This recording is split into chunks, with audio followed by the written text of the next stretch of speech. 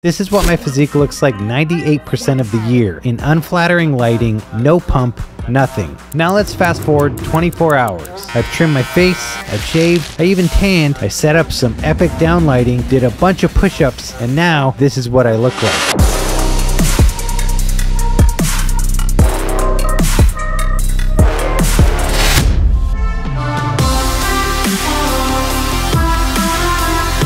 Create cool things.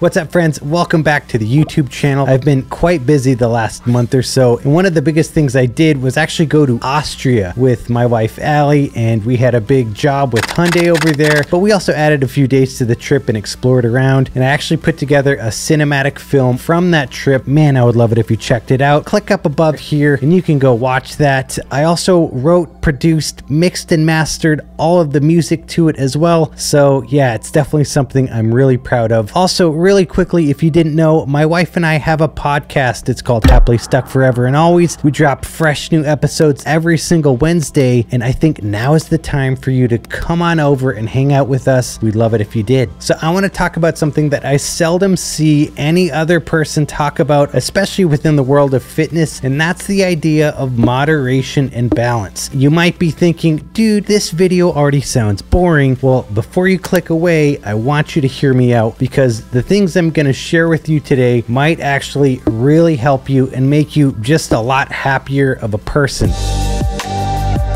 Have you been on social media lately? Of course you have, and so have I. And if you're on any kind of fitness algorithm, you're probably seeing some crazy shredded dudes or people doing extreme dieting stuff. And as you might have already figured out, extreme things on social media get freaking clicks. But as you just saw in my same day transformation, I look like a pretty normal dude. And this is why I wanted to make this video, because I wanted to, number one, show you guys realistically what I actually look like, but also remind you that when you're on social media, this can actually make you push yourself beyond what you're potentially capable of, especially if you're just trying to get your physique dialed in naturally. But you never see people wanting to talk about just a healthy, moderate, balanced lifestyle when it comes to fitness and nutrition and how we're all living our lives.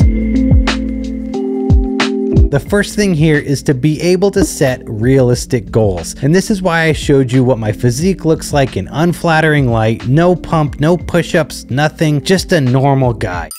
So I really want you to keep this in mind when you're going to set your goals in terms of what does my physique actually look like when I'm going to get down to like 10% body fat, because this is literally what my physique looks like 98% of the year, with me loosely tracking the food I eat and hitting my workouts. Keep in mind, I'm completely natural. I don't do any performance enhancing drugs. I never have, I never will. All of these types of drugs that might make you look really jacked and crazy are very unhealthy for you if you use and abuse them over a long period of time. Moderation also looks like taking rest days. Now, for you, this might come easy, but my personality is always like 100% or 0%. That leaves almost no room to moderate. The Apple Watch is an amazing tool, but I found that because it keeps you so focused on hitting the move goals, it does become a little bit frustrating on the days where you don't actually hit those numbers because you're just trying to have a rest day. It would actually be kind of nice if the Apple Watch made room for a rest day in terms of your move goal. But if you have a more aggressive move goal set, this is obviously going to make you have to push to hit it every single day, and this can just push you too hard. So make sure every single week you're padding in at least one rest day. Moderation also looks like limiting caffeine as well as alcohol, or really any other substance that's going to keep you way too stimulated or it's harmful to your body. It's so important to remember how powerful a dosage of any of these things can be. For example, I hardly drink anymore unless it's a social situation and I might have one or two drinks. One thing that I've put in place to just moderate my own alcohol intake is I never drink when I'm just here at my house on any given weekend, because that will set me up for a weekly habit of going back to alcohol. And that one little tweak has been life-changing in terms of learning how to moderate something like alcohol consumption. Also, I've talked about this one a number of times, but just make sure you're not dieting too hard, and this goes for a calorie calorie deficit as well as a calorie surplus. So if you're trying to lose weight or gain weight, you really don't want to be pushing these calories or lack thereof too far in either direction. The best approach to nutrition is one that is balanced, one that allows for healthy carbs, healthy fats, plenty of protein, and some extra treats here and there, but you're not just going crazy every day and then pumping yourself up with a bunch of performance enhancing drugs or binge dieting where you're eating a bunch of that crap and then the next week you're fasting for like 4 days or something. Do you know how hard that is on your body? You don't want to do these things.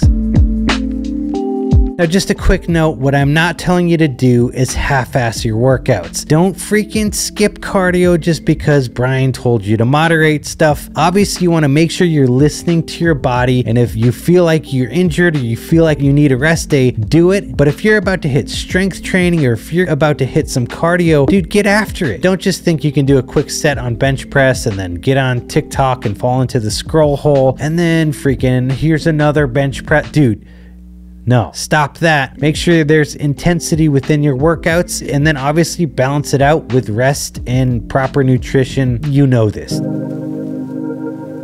Ultimately, your daily goal should be to reduce the distance between the highs and lows that you experience. And the less extreme highs and less extreme lows that you experience, the closer you get these, the more you're going to be able to live a much more balanced life. And the last thing you want is to be like a pendulum that's swinging way too far in either direction, because this just creates a much more volatile life and it sets you up mentally and physically for having to deal with way more stress, way more anxiety, as well as way more depression and feeling unmotivated. If you can close that gap by doing some of these things I'm sharing with you, it will make such a huge difference in your life. And this is why this almost seems boring, because us as humans seem to want to really experience these very high highs, but those always end up bringing you back down. And listen to me here, this is like the whole point of all of this. This is where you can find contentment and happiness out of your life. I want to be the YouTube channel that people can come to for fitness advice or life advice and hear a balanced message. And whether that's boring or not, or whether it gets not as many clicks or views as some other person's channel, I don't care. Because if you're watching this and you're able to apply some of these things, then that's literally all that matters to me. Well, thanks so much, friends, for watching this one. I hope you got something out of it. If you did, leave a comment down below. Let me know your thoughts. Also, if you haven't subscribed yet, now is the time. And all of the music that you hear in this video is from my music licensing business that I started, Mood Sound Design. So check the link in the description if you need freaking fire music for your videos that you're creating. Well, friends, I've got lots more videos coming your way, so stay tuned and I'll see you on the next one. Peace. Welcome back to the YouTube channel. If you didn't know, my name is Bryan, and if you have that all sucked. Veins popping out of every possible where do veins pop out of? Oh my goodness, these allergies.